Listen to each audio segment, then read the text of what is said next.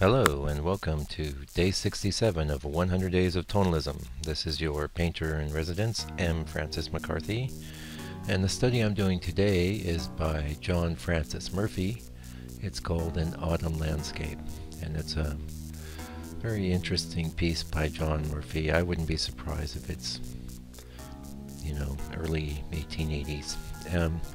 Anyway, I believe the last John Francis Murphy that we were doing, I was reading from the book A History of American Tonalism, 1880 to 1920 by David A. Cleveland. It's an awesome book. Highly recommend getting it if you're into tonalism. It's worth the money. I own 2 copies, a studio copy, and I have one here in my office at home. Anyway, I'm going to read reading from page 211, chapter 4. By the early 1880s, Murphy's middle period style was well established, featuring motifs and orientation derived from Innes's notion of civilized landscape. Much of Murphy's imagery originated in 1877 when the artist spent a year working and sketching on a rural New Jersey farm as a guest of the Chicago family of A.S. Rohrbach. Over the years he spent helping out on the farm, he made numerous sketches of buildings, stone walls, wooden fences, trees, and plants.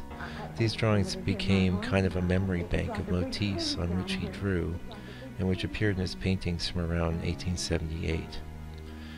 When he abandoned his early Hudson River style and embarked on his first mature period as a tonalist, relying on the detailed sketches he'd made on the Rohrbach's farm, these landscape are synthetic constructs, carefully orchestrated arrangements of landscape ornamentation.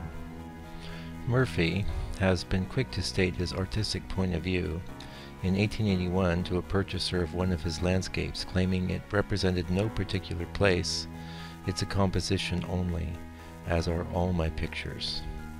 By 1885, when Murphy won the second Hallgren Prize at the National Academy for his landscape Tints of a Vanished Past, the synthetic or composed landscape painted from memory as well as established among the second-generation tonalists. As his biographer Elliott Clark noted of that year, we observe the definite influence of the tonal school based on the French Barbizon sources and Wyandt. Inness was painting more and more in the studio. Inness's 1884 retrospective would have demonstrated the point decisively to Murphy and his contemporaries.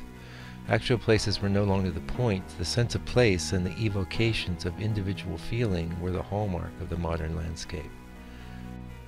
The key to Murphy's success as a tonal stylist was the imposition of his subjective emotion on the arrangement of landscape forms. The low perspective and high horizon in Hillside Farm dramatizes all the foreground elements, elevating the composition from simply picturesque or merely charming, which his work in illustration might have encouraged. Here, in the intuitive sense, the personal mood of the artist is expressed by the way in which the telling details are orchestrated and imbued with life within a limited range of tonality.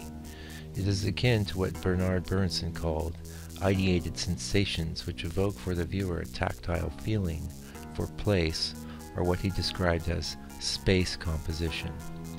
It is the art which humanizes the void, making it an enclosed Eden, a domed mansion wherein our higher selves can find an abode. Murphy's composition breathes of its own sultry atmosphere, Innes's unifying element, and so pulses with inner life. The kernel of Murphy's expressive style is simplicity, and as with dozens of Murphy's finest tonalist colleagues, the style becomes more and more simplified as Murphy's work matures. The exquisitely rendered details in the artist's foregrounds of the early 1880s, the lovingly rendered weeds that filled his early drawings, would gradually disperse in the work of the 1890s to be replaced by stylized paint marks, and then evolved even more dramatic and expressive readings of overall mass and form and enveloping atmosphere in the last decades of Murphy's career. Well, I can see we're getting close to the end. Thanks for joining us for day 67.